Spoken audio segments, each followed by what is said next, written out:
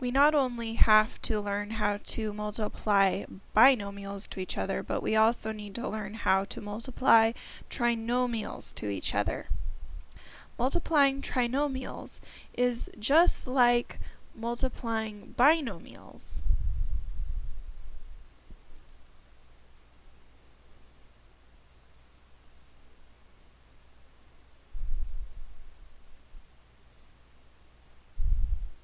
We just have three terms.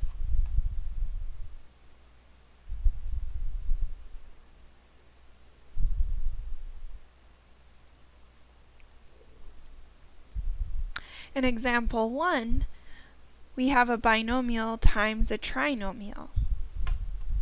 So it's kind of like extended FOIL.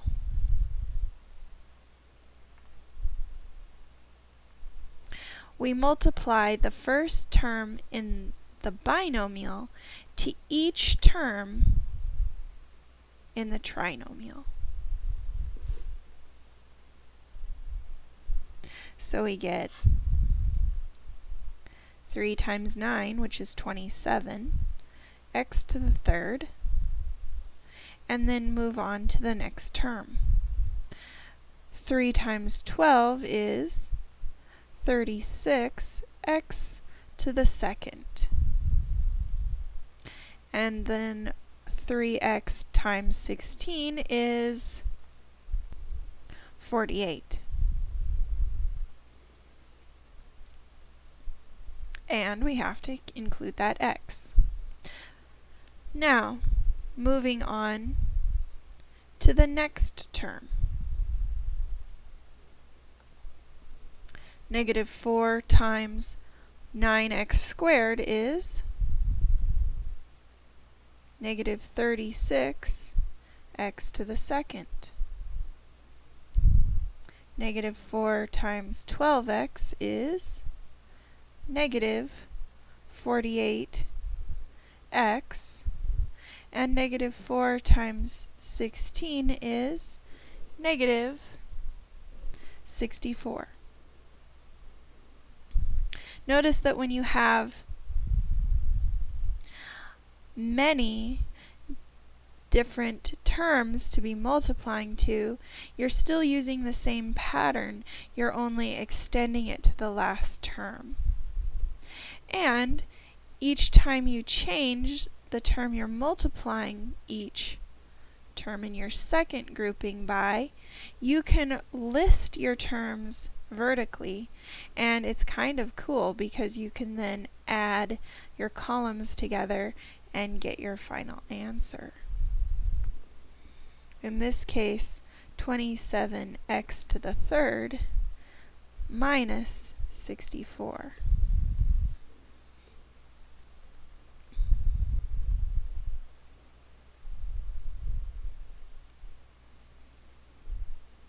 Since plus 36x squared minus 36x squared adds to 0, and positive 48x minus 48x also adds to 0, we don't write 0x squared and 0x, we just leave it alone, drop those terms because they're adding to 0, and write the terms that are left over. Example 2 has two trinomials.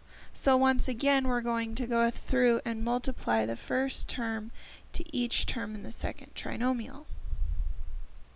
8x to the fourth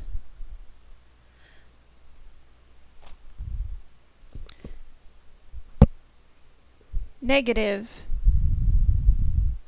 4x to the third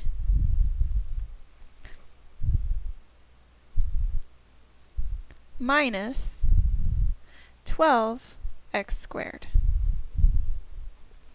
Moving on to the next term,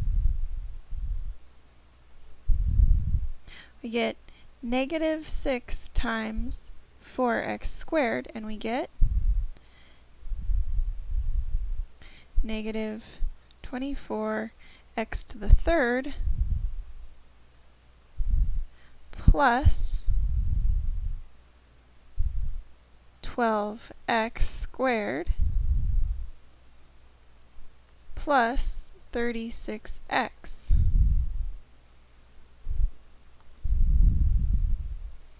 And lastly, 1 times 4x squared will give us positive 4x squared, negative 2x, and negative 6. I can now add all my terms together. Combining like terms, I can just add my columns down, and I get 8x to the 4th minus 28x to the 3rd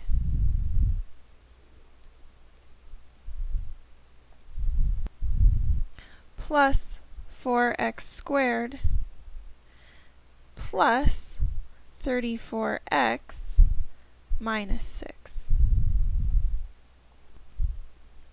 Taking a glance at the entire final solution, or simplified expression, we notice that there are no like terms left to be combined, and so this is my simplified solution.